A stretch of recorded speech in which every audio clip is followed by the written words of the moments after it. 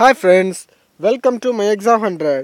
நீ நம்ம எதை பற்றி பார்க்க போகிறோம் அப்படின்னா ஆப்டிடியூட் வரிசையில் இன்றைக்கி வந்து ரெண்டாவது டாப்பிக்கான LCM HCF பார்க்க போகிறோம். அதாவது மீசியமை மீப்போவை அந்த டாபிக் பார்க்க போகிறோம். அதுக்கு முன்னாடி நம்ம சேனலை சப்ஸ்கிரைப் பண்ணிடுங்க, பக்கத்தில் உள்ள பெல் பட்டன் கிளிக் பண்ணிடுங்க. அதுக்கு முன்னாடி நம்ம சேனல் நம்ம கம்ப்ளீட் மெட்டீரியல் கொடுத்துருக்கு. எல்லாமே ஃபுல் டாபிக் கவர் ஆகிற மாதிரி PDF மெட்டீரியல் கொடுத்துருக்கேன். எல்லா டாப்பிக்கும் ஜெனரல் சயின்ஸ், ஜிகே, ஆப்டிடியூடுக்கு எல்லோரும் யூசி ப்ரௌசரில் டவுன்லோட் பண்ணுறீங்க, அதனால் டவுன்லோட் ஆக மாட்டேங்குது. ஸோ எல்லோரும் குரோம் ப்ரௌசரில் டவுன்லோட் பண்ணுங்கள். வாங்க வீடியோக்குள்ளே போகலாம். 16-24க்கு LCM HCF காண்க, அதாவது மீசியமை மீப்போ காண்கன்னு கேட்டிருக்காங்க. நம்ம 16-24 இந்த மாதிரி எல் டைப்பில் எடுத்துக்கலாம். 16 எதால் அடி போகும்னா 8ஆல் போகும். ஸோ 2 8 3 16. அப்போ 16-24 அடுத்த ஸ்டெப்பில் 2 3 நம்ம பிரித்து எழுதியிருக்கோம். ஓகே, இந்த 2 3 எதால் வகுப்படும்னா 2ஆல் வகுப்படும். ஸோ 1 2 2, ஆனால் 3ஆல் வகுப்படாது. ஸோ எல்சிஎம்மை பொறுத்த வரைக்கும் எந்த ஒரு நம்பர் நம்ம சைடில் கொடுத்துற நம்பரால் வகுப்படலையோ அதை அப்படியே வச்சுக்கணும். ஸோ 1 3ன்னு இருக்குது. அப்போ இந்த 1 3ங்கிறத 3ஆல் வகுப்படும். ஸோ 1 1 அந்த 1 3 3 3. அப்போ கடைசி ஸ்டெப்பு வரைக்கும் 1 1 1 வர்ற வரைக்கும் நம்ம செய்யணும். அது செஞ்சுட்டு லெஃப்ட் சைடில் இருக்கிற எல்லா வேல்யூவும் மல்டிப்ளை பண்ணணும்.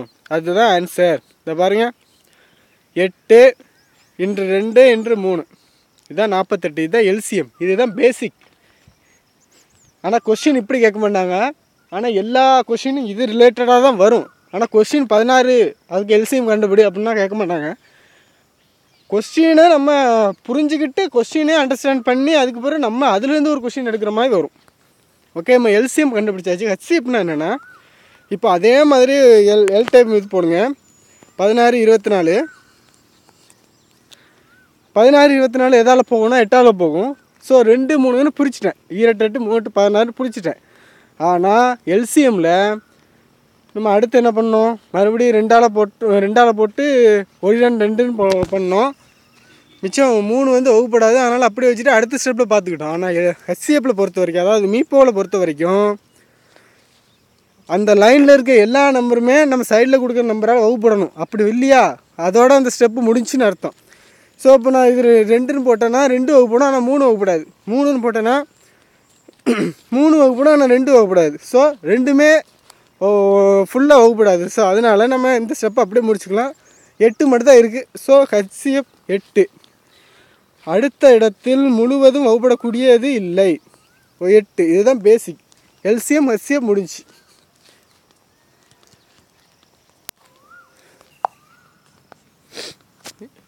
இன்னொரு மெத்தடில் ஒரு சம் கொடுத்துருக்காங்க பாருங்கள். இதுக்கு முன்னாடி நம்பர் கொடுத்துருந்தாங்க. இப்போ வந்து ஒரு 2² + 3² + 5² × 7⁴ இந்த மாதிரி ஒரு கொஸ்டின் கொடுத்துருக்காங்க.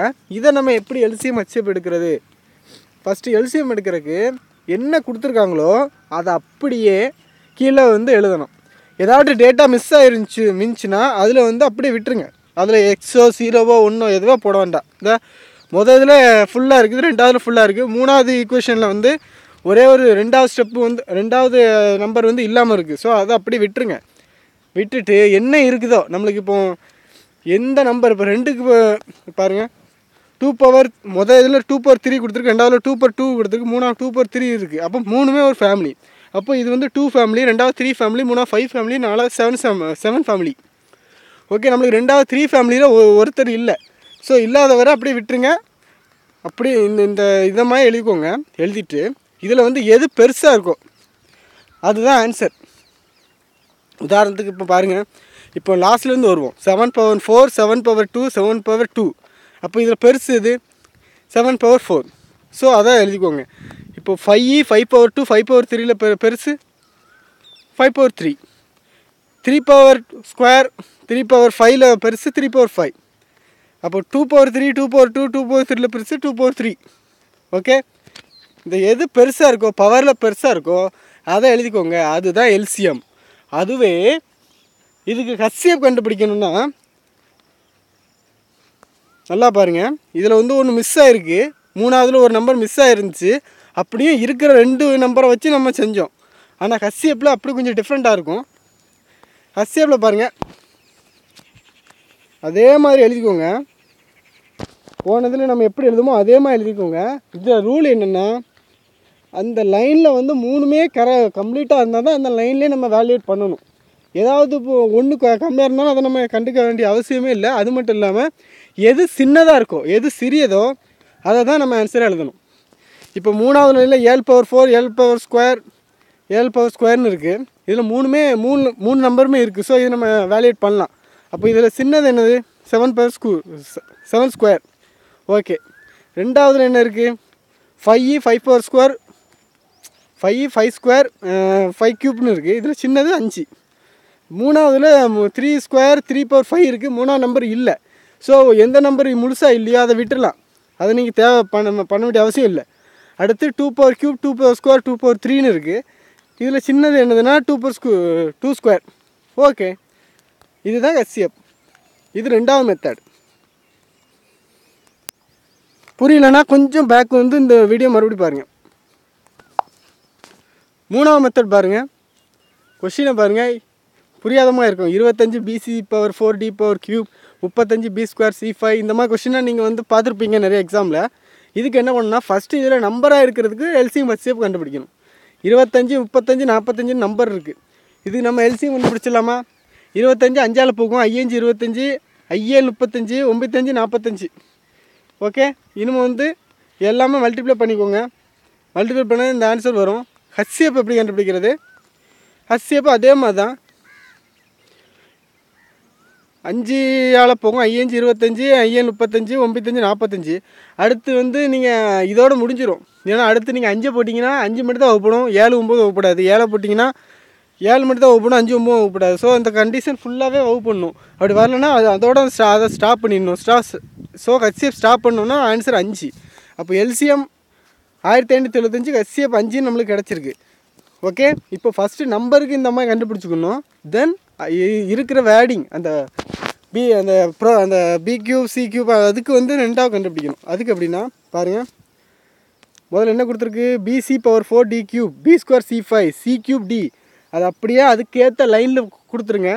இப்போ LCM பொறுத்த வரைக்கும் எப்படி இருந்தாலும் அதில் எது பெருசோ அதை மட்டும் போட்டால் போதும். HCFல தான் சில கண்டிஷன் இருக்குது. இப்போ இதில் பெருசுன்னு நீங்கள் பார்த்தீங்கன்னா D³ Dயில் பெருசு D³ போட்டிங்க. இன்று C/5 போட்டிங்க. இன்று B² போட்டிங்க. ஏன்னா 3 லைனுமே 2வது லைன் சி லைன் மட்டும் தான் கொஞ்சம் ஃபுல்லாகவே இருக்குது. மற்ற ரெண்டுமே ஒழுங்காக இல்லை. அப்படி இருந்தாலும் LCM பொறுத்த வரைக்கும் நாம் வந்து எது பெருசாக அதை மட்டும் போட்டுடலாம். ஆனால் HCFல அதே மாதிரி இருக்கும் பாருங்கள். இதில் C ஃபேமிலி மட்டும் தான் ஒத்து போகுது. மற்ற ரெண்டும் ஃபுல்லாக இல்லை. அப்போ ஃபுல்லாக HCF பொறுத்த வரைக்கும் ஃபுல்லாக இல்லாமல் இருந்துச்சுன்னா அதை நம்ம கண்டுக்க வேண்டிய அவசியமே இல்லை. எது ஃபுல்லாக இருக்கோ அதில் எது சின்னதோ அதை போட்டுருங்க. C³ தான் சின்னது. ஸோ HCF வந்து C³. அப்போ LCM வந்து நம்மளுக்கு B²C5 D³ கிடச்சிருக்கா? நம்மளுக்கு நம்பரில் என்ன நம்பர் கிடச்சி 1575. அது கூட பெருக்கிடுங்க. 1575 B²C5 D³ இதுதான் ஆன்சர். HCF வந்து நம்மளுக்கு 5ன்னு கிடச்சிருக்கு. இந்த வேர்டிங்கில் C³ கிடச்சிருக்கு. ஸோ HCF வந்து 5 C³. இந்த மெத்தட்லேயும் சம் கேட்பாங்க. இன்னொரு மெத்தட் இருக்குது பாருங்கள்.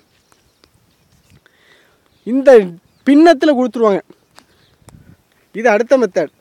2/3 8/9 16.81 10.27 இந்த மாதிரி பின்னத்தில் கொடுத்தா நம்ம என்ன பண்ணுறது அப்படின்னா, மேலே உள்ள நம்பர் அதாவது தொகுதிக்கு LCM டினாமினேட்டர் நியூமரேட்டர் ரெண்டுத்துக்குமே இப்போ தொகுதிக்கு வந்து LCM எடுக்கணும், தொகுதிக்கு வந்து HCF எடுக்கணும்.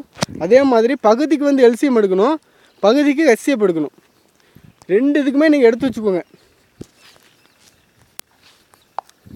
இந்த மாதிரி பின்னத்தில் கொடுத்து LCM HCFனு ரெண்டுமே கேட்க மாட்டாங்க. இது கொஞ்சம் பெரிய ஸ்டெப்பாக வரும். அதனால் ஒரே கொஷினாக கேட்பாம சின்ன கொஷினாக கேட்பாங்க. சரி, இந்த கொஷின் கொடுத்து LCMனு கேட்டால் அதுக்கான ஃபார்முலா என்னென்னா, LCMக்கு வந்து தொகுதிக்கு LCM கண்டுபிடிக்கணும், பகுதிக்கு HCF கண்டுபிடிக்கணும். தொகுதி LCM டிவைடட் பை பகுதி HCF இதுதான் LCM கண்டுபிடிக்கிறதுக்கான ஃபார்முலா. தொகுதி பை பகுதின்னு நினச்சிக்கோங்க. எது கண்டுபிடிக்கணுமோ அதை மேலே போடுங்க, அதுக்கு ஆப்போசிட்டாக கீழே போடுங்க, அவ்வளோதான். LCM தொகுதி பை பகுதின்னு போட்டிங்களா? அப்போ நம்மளுக்கு என்ன கண்டுபிடிக்கணும்? LCM கண்டுபிடிக்கணும். அப்போ எது கண்டுபிடிக்கணும் அதை மேலே போட்டுருங்க. அப்போ தொகுதி இன்ட்டு LCM, அதுக்கு ஆப்போசிட்டு HCF. ஸோ HCF கீழே போட்டுருங்க. இதே HCF கண்டுபிடிக்கணும்னா அதே மாதிரி தான், தொகுதி பை பகுதி. நமக்கு HCF கண்டுபிடிக்கணும், HCF மேலே போடுங்க, கீழே டிவைடட் பை அதுக்கு ஆப்போசிட் என்னது எல்சிஎம், அதை போடுங்க இந்த ஃபார்முலா. இப்போ நீங்கள் அந்த மாதிரி நம்பர் கொடுத்து எல்சிஎம் கண்டுபிடிக்க சொன்னால் நம்ம என்ன கண்டுபிடிக்கணும்னா அது கொடுத்துருக்கோட நியூமரேட்டருக்கு எல்சிஎம் கண்டுபிடிக்கணும், டினாமினேட்டருக்கு ஹெச்சிஎஃப் கண்டுபிடிக்கணும். எல்சிஎம் கண்டுபிடிக்கணும்னா இப்போ அந்த பின்னத்தை கொடுத்து நீங்கள் எல்சிஎம் கண்டுபிடிங்க அப்படின்னு கேட்டாங்கன்னா அதில் வந்து மேலே ஒரு 4 நம்பர் இருக்குது, கீழே ஒரு 4 நம்பர் இருக்குல்ல. அதனால் தொகுதியில் உள்ள நம்பருக்கு எல்சிஎம் கண்டுபிடிக்கணும், டினாமினேட்டரில் உள்ள நம்பருக்கு வந்து ஹெச்சிஎஃப் கண்டுபிடிக்கணும். ரெண்டுமே டிவைட் பண்ணால் ஆன்சர் வந்துடும். அதே மாதிரி ஹெச்சிஎஃப்க்குன்னு அதே மாதிரி தான் அந்த ஃபார்முலா படி நீ செய்யணும். எல்லாமே கண்டுபிடிச்சிட்டு இருக்கக்கூடாது. ஃபார்முலாவில் இப்போ திடீர்னு ஹெச்சிஎஃப் கட்டாங்க அப்படின்னா தொகுதிக்கு மேலே உள்ள நம்பருக்கு ஹெச்சிஎஃப் கண்டுபிடிக்கணும், கீழே உள்ள நம்பருக்கு எல்சிஎம் கண்டுபிடிக்கணும். ரெண்டையும் டிவைட் பண்ணால் ஆன்சர் வந்துடும். பாருங்கள், இப்போது 2/3 இதுக்கு வந்து நான் எல்சிஎம் எப்படி கண்டுபிடிக்கிறேன்னு பார்க்குறேன். எல்சிஎம்னா ஃபார்முலா என்னது? எல்சிஎம்னா எல்லோரும் கண்ணை மூடிக்கோங்க. எல்சிஎம்னா என்னது?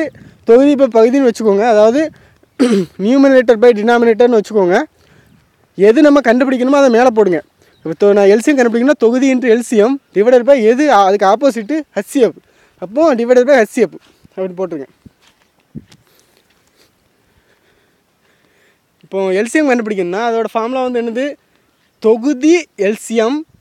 அப்போது தொகுதிக்கு உள்ள நம்பருக்கு எல்சிஎம் கண்டுபிடிக்கணும். அப்போ 2, 8, 16, 10 எல்சிஎம் கண்டுபிடிக்கணும். பகுதிக்கு ஹெச்சிஎஃப் கண்டுபிடிக்கணும். அப்போ 3, 9, 81, 27க்கு ஹெச்சிஎஃப் கண்டுபிடிக்கணும். ஓகே, தொகுதிக்கு எல்சிஎம் கண்டுபிடிச்சா அதோட வேல்யூ 80 வருது. நார்மலாக நம்ம கண்டுபிடிக்கிற மெத்தட் தான். பகுதிக்கு ஹெச்சிஎஃப் கண்டுபிடிச்சா அதோட வேல்யூ 3 வருது. ஓகே, அப்போ 80/3 இதுதான் நம்ம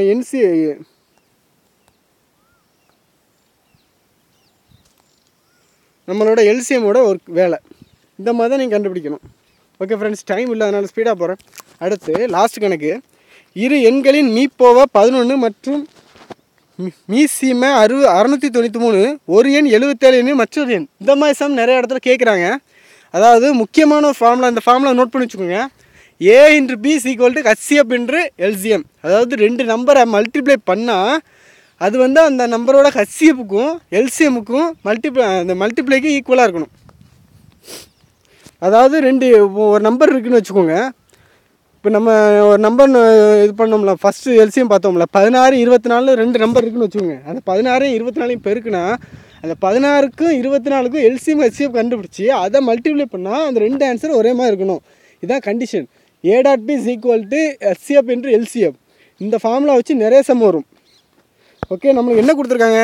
இரு எண்களின் மீப்போவா 11. மீப்போவானா ஹெச்சிஎஃப். ஸோ ஹெச்சிஎஃப் கொடுத்துருக்காங்க, எல்சிஎம்மும் கொடுத்துட்டாங்க. அப்போது 11 × 693 ரெடி. ஒரு எண் 77 ஏ கொடுத்துட்டாங்க, இன்னொரு எண் கேட்டிருக்காங்க. அப்போது 77B = இதை வந்து நம்ம சிம்பிளிஃபை பண்ண ஆன்சர் வந்துடும். 77B = 693 × 11. அப்போ B = 693 × 11 77. ஆன்சர் 99. இப்போ பாருங்கள், 77ஐயும் 99ஐயும் மல்டிப்ளை பண்ணிங்கன்னா அந்த 2 நம்பருக்கும் கிடைக்கக்கூடிய HCF LCM மல்டிப்ளைக்கு சமமாக இருக்கும். அடுத்த கொஸ்டின் இந்த மாதிரி கொஸ்டின் கேட்கலாம். 3, 4, 5 ஆல் வகுப்படும் மிகச்சிறிய 3 இலக்க எண் எது அப்படின்னு கேட்குறாங்க. அதாவது ஒரு 2-3 நம்பர் கொடுத்துட்டு அதால் வகுப்படும் சிறிய எண் அப்படின்னு கேட்டாலே நீங்கள் அந்த நம்பருக்கு எல்சிஎம் கண்டுபிடிச்சி வச்சுருங்க. அதுதான் ஆன்சர். இப்போது நம்ம எல்சிஎம் கண்டுபிடிக்கும் போது நம்மளுக்கு 60 தான் வந்திருக்கு. ஓகேவா? 60லேருந்து நம்மளுக்கு கொஸ்டினில் என்ன கேட்டிருக்காங்கன்னா 3 இலக்க எண் கேட்டிருக்காங்க. அப்போது மிகச்சிறியன்னு கேட்டால் நம்ம எல்சிஎம் எடுக்க போகிறோம். எல்சிஎம் வந்து ஒன்றுமே கொஸ்டினில் எதுவுமே கொடுக்கலனா நம்மளுக்கு இப்போ 60னா ஓகே எல்சிஎம் வந்துட்டு. ஆனால் 3 இலக்க எண் கொடுத்துருக்காங்க. ஆனால் நம்மளுக்கு கிடைச்ச எல்சிஎம் வந்து 60 தான் கிடச்சிருக்கு. 2 இலக்க எண் தான் கிடச்சிருக்கு. ஸோ நம்ம என்ன பண்ணலாம், அதை ஒரு 2ஆல் மல்டிப்ளை பண்ணி பாருங்கள். அது வந்து 3 இலக்க எண் வந்துச்சுன்னா அதுதான் ஆன்சர். ஒருவேளை அப்படியும் வரலனா மறுபடியும் 3ஆவது மல்டிப்ளை 4ஆவது மல்டிப்ளை அப்படி பண்ணிக்கிட்டே இருக்கும். சில டைம் 5 இலக்க எண் 7 இலக்க எண் அந்த மாதிரி கேட்பாங்க. நம்மளுக்கு கிடைக்கிற ஆன்சர் அந்த மாதிரி இருக்காது. அதான் இந்த மாதிரி மல்டிப்ளை பண்ணி ஆன்சர் நம்ம மல்டிப்ளை பண்ணி அந்த 4 ஆன்சரில் அந்த ஆன்சர் ஆப்ஷனில் அந்த ஆன்சர் இருக்கான்னு பார்த்துட்டு ஓகே பண்ணிக்கோங்க. இந்த மாதிரி 3, 4, 5ன்னு ஏதாவது நம்பர் கொடுத்தா மிகச்சிறிய எண் எதால் வகுப்படும் மிகச்சிறிய எண் கேட்டால் நம்ம மீசியமாக கண்டுபிடிக்கணும், அதாவது எல்சிஎம் கண்டுபிடிக்கணும். அடுத்த கொஸ்டின் இதே மாதிரி கொடுத்து மிகப்பெரிய எண் கேட்பாங்க. மிகப்பெரிய எண் அதனால் இதே ஸ்டெப் தான் ஹெச்சிஎஃப் கண்டுபிடிக்கணும். அவ்வளோதான், மீப்போவை கண்டுபிடிக்கணும். ஓகே, பார்த்தீங்களா, நான் ஃபஸ்ட்டே சொன்னேன், சும்மா இந்த ஒரு நம்பரை கொடுத்துட்டு மீசிமா ஹெச்சிஎஃப் கண்டுபிடின்னு கேட்க மாட்டாங்க. ஆனால் எல்லாமே அதை பொறுத்து தான் வரும் அப்படின்னு தான் நான் சொல்லியிருந்தேன். அதே மாதிரி தான் எல்லாமே எல்சிஎம் ஹெச்சிஎஃப் பொறுத்து தான் வருது. ஆனால் கொஸ்டின் டேரெக்டாக அந்த மாதிரி கேட்க மாட்டாங்க. இந்த மாதிரி இப்போ நான் 4 டாபிக் சொல்லியிருக்கேன்னு நினைக்கிறேன். இந்த 4 டாபிக் ரிலேட்டடான சம்மு ஃபுல்லாக நான் மெட்டீரியல் இல்லாதவங்க நம்ம சேனல்லே நான் ஆப்டிடியூட் மெட்டீரியல் 300 பேஜுக்கு கூட எல்லா டாபிக் கவர் ஆகாமல் கொடுத்துருக்கேன். அதில் இந்த டாப்பிக்கை வச்சு எல்லா சம்மும் போட்டு பாருங்கள். ப்ளஸ் ஒருவேளை எனக்கு மெட்டீரியல் இருக்குது, நான் புக்கு வச்சுருக்கேன் அப்படின்னு நினைக்கிறவங்க அவங்க புக்கில் இந்த டாப்பிக்கில் எல்லா சம்மும் போட்டு பாருங்கள். இந்த மாதிரி 4 டாப்பிக்லேருந்து கொஸ்டின் வரும். Okay friends, thank you. இந்த வீடியோ பிடிச்சினா லைக் பண்ணுங்கள், ஷேர் பண்ணுங்கள், சப்ஸ்கிரைப் பண்ணுங்கள், உங்கள் ஃப்ரெண்டுக்கு ஷேர் பண்ணுங்கள். இந்த வீடியோ பற்றின உங்களோட கமெண்ட்டை தெளிவான தமிழில் சொல்லுங்கள். தேங்க்யூ.